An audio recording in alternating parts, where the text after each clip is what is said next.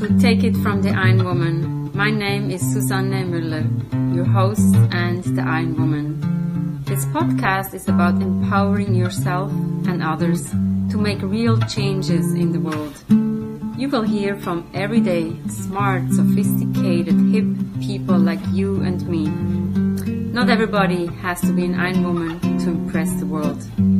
Together, we will learn from the sports and business leaders how you can become a more successful person as an entrepreneur or a leader. It's one step at a time, one day at a time. Take your steps now. Take your big steps now. Join me on this journey to success. Take it from the Ironwoman. We only have special guests, and today we have Audra with us. She was sent to me through a friend of mine, Libby. So first we want to hear who is Audra, and then we want to go back to the story why Libby introduced us. There must be a reason. Libby always sees the best in the people, but let's listen to Audra first. Welcome. Hi, everyone. I'm Audra Lowray Upchurch. I am CEO of Meaningful Manuscripts, where we help leaders get in front of more readers by producing collaborative book projects. I'm so excited to be here with you today. We have many things in common, right? The love of books and also the running, but maybe let's go into Libby. First of all, thank you, Libby. How did you know Libby, and why do you think Libby thinks that you and I should get to know each other? First of all, I grew up in New York City. I now live in Virginia, but I grew up in New York. I was the youngest child of a woman who suffered with mental illness. My upbringing in New York was pretty tough. In 1987, I'm dating myself, y'all, so I started working at B. Dalton Bookseller down the street from the World Trade Center. I think in 1988, we had a new manager in. Her name was Libby, and she had such an amazing, dynamic personality. And she really was someone I enjoyed working with. I felt every time I interacted with her, I learned something. And that was exciting for me, especially with my background. I remember one day Libby called me in the office, and I thought I was in trouble. Like, what did I do? The manager's calling you in the office. And she offered me a promotion. Wonderful. What did you do? What do you think you did? I'm going to tell you, for this 18-year-old girl, I was just a few weeks from being homeless. I had just gotten my first apartment a few weeks before I got the job. Having her speak so positively into my life at a time when there was no one around me doing that, I can't tell you what that meant. When we spoke recently, she said, but Audra, you were such a hard worker. I loved books. As a homeless teenager, I would read, and I would imagine the life of the heroines that I would read about. And I had a fascination with the Holocaust for whatever reason. I would read a lot of books of young girls who struggled and overcame, because I guess I identified with that. Probably. And it would give me hope. Mm-hmm. Working in the bookstore and having access to all these books. Was heaven. It sounds like a magic. I had such a respect for books that it made me absolutely love every minute of my job. When Libby offered me the promotion and just spoke so much positivity into this former homeless girl who felt abandoned and unloved and unseen, I felt when she looked at me, she saw me. And that made me work even harder and just love my time. My mom was a reader. And so I think that's something all of me and my sisters, I'm the youngest of three, we got from her. As my mom got older and her mental illness worsened, she moved around a lot. I was transferred out of public school 13 times from kindergarten to 7th grade. We would just move whenever the wind blew. For my sisters and I, whenever we moved to a new neighborhood, we would scout around, look for the library. And we knew once we found the library, we were home. By the time my mom really spiraled out of control and my sisters were older, and it's just she and I, now we're sleeping on subways, books were my immediate gravitation. You know, they were my comfort, I guess. You know, even though life was really crazy, books to me is what kept me grounded. I'm so thankful now, here we are decades later, that I'm able to work and do this full time as an entrepreneur and help authors get their books published. I just feel like my life has gone full circle, and it's just been an amazing, amazing ride. I want to be part of that ride. You're living on the subway. We don't, you know, this is amazing, and who the person you are. And for the listener, she looks beautiful with beautiful glasses. Everything looks picture perfect. And now you're helping people publish their books. And I fell into that by accident. One of the things I share, and for the listeners, please, if you don't take anything else from this session, understand that whatever you dream can happen. If there's people around you telling you it's impossible, tune them out. Because people told me all my life, pretty much you have to play the hand you were dealt. And I'm like, well, I don't like these cards. And I'm going to get a new deck. I don't like these cards. And they tell me I was hallucinating and that couldn't happen. I remember when I was homeless, I would have this same dream that now I understand I was manifesting. But then I didn't understand. I was just the same dream. And I would imagine myself in a car driving down the Belt Parkway, wind blowing through my hair, driving up to the steps of this beautiful house. And I would hear my heels clicking on the concrete. Click, click, click, click, click.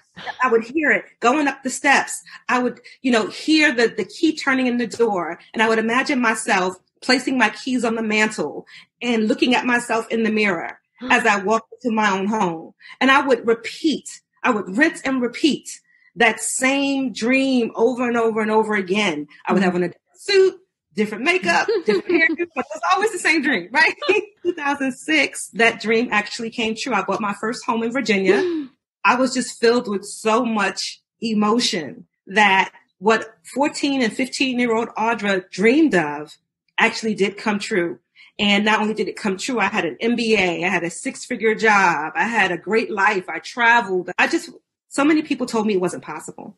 I think we need to look at the word differently, because impossible means I am possible, right? If you write it out differently. Congratulations. Such a strong person. And you think the books were helping you out to be so strong, or what was helping you? The books helped me dream. So there was nothing in my life during that time that told me I could have what I wanted. There was nothing visible, but I believed it because I was able to, as I was reading the stories, I could almost visualize their journey, and I could see their success, and I could see how they got to the finish line. If they could do it, why couldn't I? Which is why I guess autobiographies were more of my thing. Okay. Because these were real people. This wasn't imaginary. These were real people. Everything around me told me I couldn't have it. Even everything around me told me that you're trying to go after something that no one else in your family has done, or no one else that you know has done.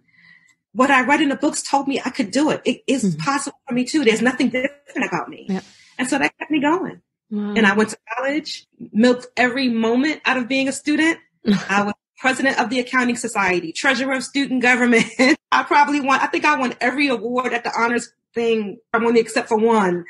I enjoyed every moment because I felt every class I took was getting me closer to my goal, because I believed that education was truly what I needed to make a change. Before we move on to, the real good stuff, do you remember, everything is so cool. Do you remember any books that stood out for you? Alicia Applegate German. It was involving the Holocaust. She was a young girl, and it just tracked her story through it. Yeah, that's it. Alicia, My Story is the name of it. I probably read that book about 4 or 5 times, but it just encouraged me so much reading this story and feeling the pain. And I was living the pain. I was reading about, though it was different, I was still living it because I felt I lost my family. I had 4 aunts and a grandmother in Brooklyn, and none of them took me in. I was a nerdy student. I was like the nerd. I was the nerd, the poster child for nerdiness was me. So, it's not like I was hanging out or anything like that.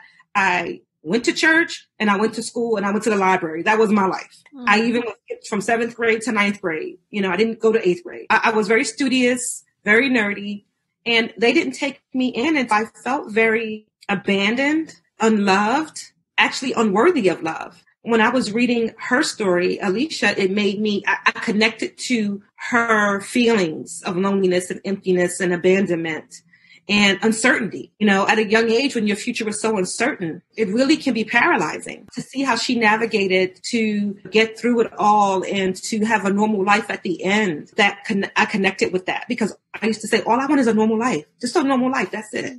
That book, Alicia, My Story, is one of the ones that stands out to me when I think back to that time. Well, it starts with an A, and you have an A for your first name. I think the A, right?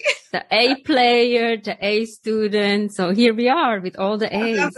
So you have a bachelor's and an MBA, and now what do you do? I went on to complete my bachelor's and my MBA, and began working in a corporate space as a financial analyst, and I loved it. Numbers came very easy for me. When I was 16, riding the subway, I remember looking through the New York Times and trying to imagine what kind of job would I have? Because I was thinking of the job I needed to complete this dream. And so as I went through it and I looked through the first page, had all the accounting jobs, and I saw the money they were paying, I went to my guidance counselor in school and said, I want to change my major from nursing to bookkeeping. That's what I did that in high school. From there on, when I went to college, majored in accounting, and I loved every moment of it. Another A, we have to interrupt. Another A. Isn't that funny? You need to focus on that letter A. And it's funny you say that. I have 3 grandbabies and all of their first names start with A. See, sometimes we need to pay attention to that. So yes, it's been an interesting journey. But for me, going to college kicked it off. There's a professor that I've sent him messages and I'm really thankful. One thing I've realized along this journey, there was a time when I felt I was totally by myself. Like no one ever helped me. Mm-hmm. And that's not true. And a professor helped me realize that one day. I want you to stop saying no one helped you because someone helped you. Mm-hmm. Sit down and think about the moments that mattered. And I reflected back to in 1993, I had a niece who was killed at the age of 6 in 1991. And it devastated me, just absolutely devastated me. To honor my niece, I started going to college in 1992. I said, I want my niece to always look at me and be proud. I went to school that spring semester and didn't take into consideration the legal court case that was going to follow and how that was going to affect me academically. I withdrew, didn't complete my classes, and one of them I actually got an F, and the professor was so upset because I was doing so well. 2 years later, I'm walking through downtown Brooklyn, and I hear my name, and it was this professor. He said, I recognized you. He said, do you know how much it hurt me to give you that grade? Because you were running an A, and then you just disappeared. Niece was murdered. And it was unfortunately a publicized case. When I mentioned the details, he knew what I was talking about. He said, show up to the school on Monday or write a letter and we'll petition the board to see if we can have these taken off your records. And I want you to return. I wrote the letter. I attached all the newspaper articles, all the information about the case and how awful it was, and had my grades to prove how they were going before the court case. They took all those records. They are completely off of my record. I enrolled back in school spring of 1994. And which is why I just appreciated every moment of being there. I sent him a message to say, thank you for stopping to just call my name. Do you know how many teachers or professors see former students and go, oh, that's a former student, and they keep walking? But he saw me and he stopped and he had concern and then followed through with it, helped me get back in school. And it's totally changed my life. Sometimes we think we're alone, but there are people that are planted along our journey to help get us to the finish line. Okay. And so that's what I focus on. Not the people who didn't, but the people who did, loving and relishing in those moments. Mm-hmm. Because that's truly what this life is all about. And I'm wondering, what is his name? With an A? You know, it is not. His last name is Carroll, Professor Carroll. And it's so funny because now here we're decades later. He's like, why do you still call me Professor Carroll? You can call me Stan. I'm like, because it's just the respect. So I think you need to rename him. He's an angel. There we have the A. Yes. And I've been blessed with many angels in my life. And I believe Libby was one of them as well. She just didn't realize it at the time. She's helping many people. I know that. What a story. What are you taking away from Audra? Impressive. I am possible. So if you have this mantra, it's impossible, it will not work. If you have the mantra, I am possible, it will work. Take it from the Ironwoman. We have episodes every Monday, every Wednesday. Chime in. There's something for everybody. Listening to fantastic stories like Audra. Anybody can stand up, lean in, and make the dreams become true. There's 26 letters in the alphabet. And Take It From the Ironwoman is also a book. It actually started out as the book Global Business Coaching with Sports Parallels. Don't miss out. Thank you for your support.